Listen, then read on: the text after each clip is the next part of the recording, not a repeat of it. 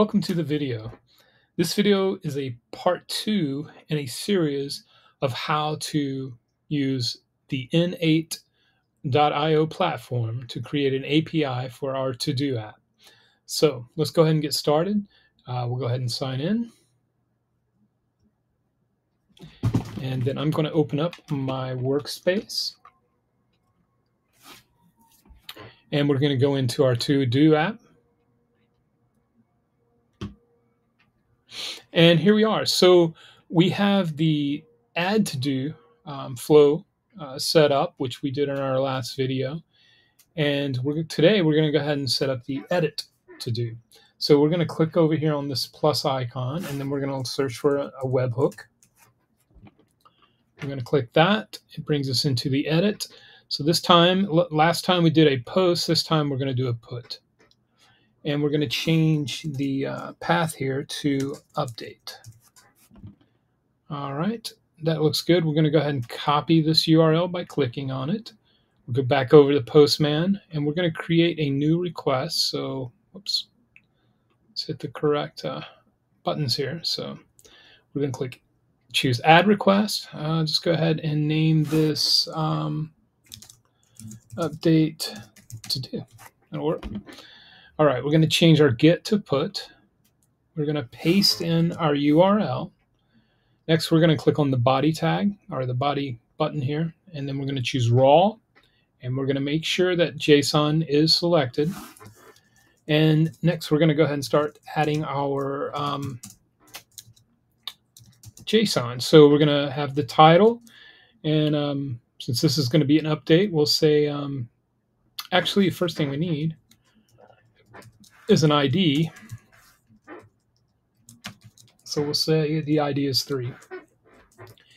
And then we're going to have our title. And we'll say to do 3 update. And then the description.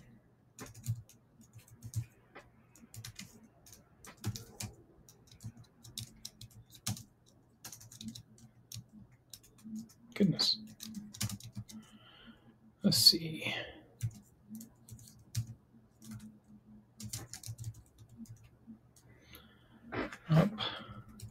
Updated. And then we'll add a status, and we'll set the status as completed. Why not?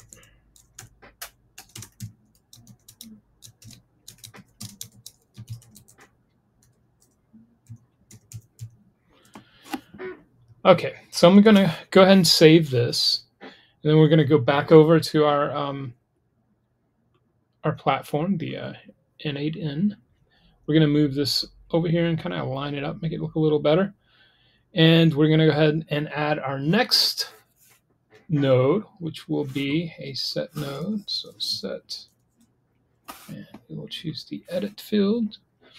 Let's go ahead and add the fields here. And we'll choose expression. And the first one we will add as ID. And we will give it a JSON body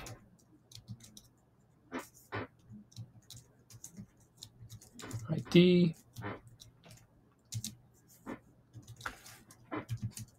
Okay, just going to copy that, and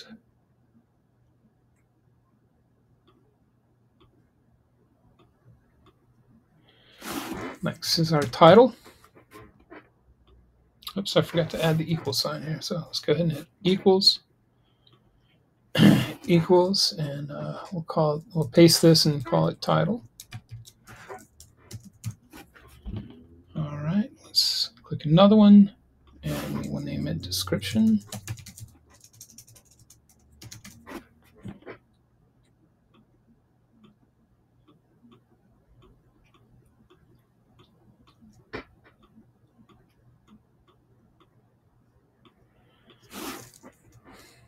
And we will paste that in the description.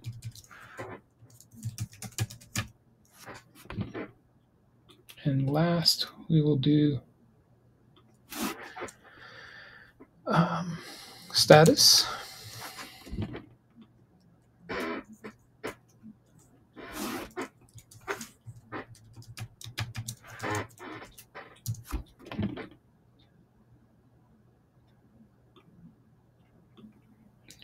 Go. Come on.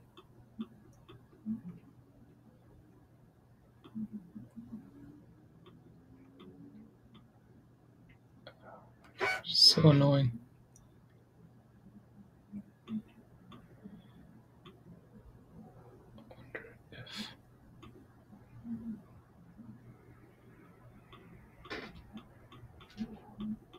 There we go. Sorry, guys. All right. And let's see. That looks good. We're going to go back to our canvas here. And next thing we need to do is add a new code node. So we'll go back here and type in code. All right. And so in the last video, I had created the code for it. And this is an AI channel. So today we're going to use the Ask AI to create, to generate the code based off of our prompt here. So I've added a prompt here, and let's go ahead. Now we can't use it until we get the data coming in. So, but before, well, let's go ahead and test that. So let's go ahead and click test workflow. We'll go back over here and we'll just go ahead and send the data. Workflow started. Everything's looking good so far. Let's see what it gives us. Open this up, and it created the updated to do. All right, and my new field. Not sure where that came from. That must have been. Huh. Let's see.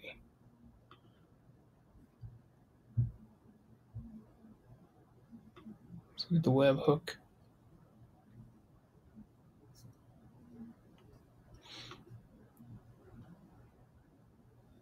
Interesting that it's created an extra my new field. I don't see that anywhere. Let's go back to our code here and see.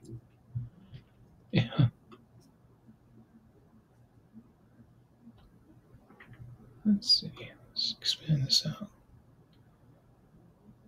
And that's our code. That's the code that it generated. Let's see if we Oh, we didn't delete the previous code. Okay, so let's go ahead and we deleted the previous code. Now let's generate this code. And now it's replacing that code. All right. Now we'll test it. And there we go. Okay, so I'll leave the mistakes in because we all make mistakes and we can learn from them. So excellent. And we'll go back here. And now I want to cancel this. And I want to start a new test flow. And I want to go back to our add here because I want to add some more tests. So I'm going to go with 2, test 2. And I'm going to get our spreadsheet here and bring it over to this window here. And we see that it's created the 2. And we'll go back. Let's add 3. I might need, yeah, we got to stop this and restart it for testing. Now we'll go back and hit send. That work? It's all good. Okay. And we'll wait for 3. There we go. Perfect. We'll do one more. We'll have to stop. Test workflow. And we'll go ahead and change this to 4. Perfect. It's going. Okay, excellent. So the add is working. We can stop that from happening now. Now, last we need to go ahead and create a node for our final Google Sheet. So, and this node is going to be update instead of append. So let's go ahead and click our plus button here. We'll type in sheet. And let's go ahead and find update. There we go. Excellent. Okay, so we got update row. We need to choose our spreadsheet and the tab. Okay. So what we're going to do is just start manually. Wait a minute, we've got to get some data here. So let's go back and we'll go ahead and let's go ahead and start our workflow here. Let's go back to update. We'll go ahead and send this. All right.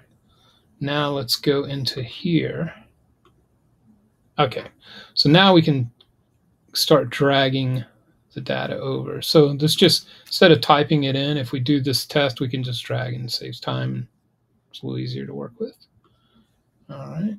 Okay. So now everything's there. So we can look at our sheet. Nothing's changed. We're about to change the number 3 to do. So we'll go ahead and test that. Okay, so we have an issue. Let's figure out what's missing here.